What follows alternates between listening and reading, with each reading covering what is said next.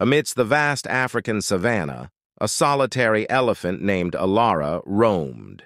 She was unlike her herd, choosing the solitary path. Elara found solace in the wilderness, where the whispering wind and rustling grasses were her only companions. Her enormous footsteps marked a quiet journey through breathtaking landscapes. Alone, she reveled in the tranquility, the stars as her only nightlight. In her solitude, Elara discovered a profound sense of self.